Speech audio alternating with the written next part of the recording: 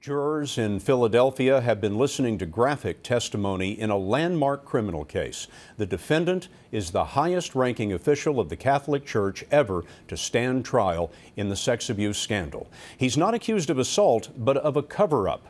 Elaine Quijano has the story. Monsignor William Lynn is accused of endangering children by helping reassign priests suspected of child sex abuse to jobs where they continued to prey on boys and girls. Lynn was in charge of Philadelphia's priests from 1992 to 2004.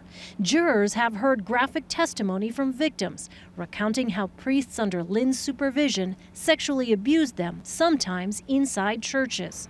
One witness testified he went directly to Monsignor Lynn with his complaints of abuse. Lynn Abraham is a former Philadelphia district attorney. What makes this trial different? I think this is the first time in the history of a prosecution in this country where a member of the hierarchy of the church has been put on trial in a public courtroom for covering up sex abuse.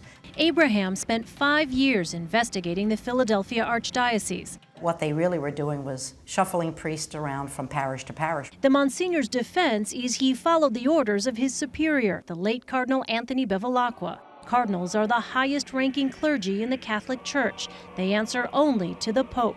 And this should serve as a warning to everybody across this country that now that all this secrecy has been uncovered, not only in Philadelphia, but in California and Washington and Alaska and every place else. Next fall, Bishop Robert Finn of Kansas City will be the highest-ranking Catholic clergyman to go on trial. He is accused of failing to tell police about suspected child abuse. Marcy Hamilton is a Philadelphia attorney who represents clergy sex abuse victims in civil trials. Until the last several years, most of them just thought that everyone would believe the church, everyone would believe the bishops, and they would be ignored. This is empowering for them. Philadelphia Archdiocese officials declined to talk to us about the Lynn trial. The judge has ordered all parties not to comment on the case. Lynn could face up to 28 years in prison. Elaine Quijano, CBS News, Philadelphia.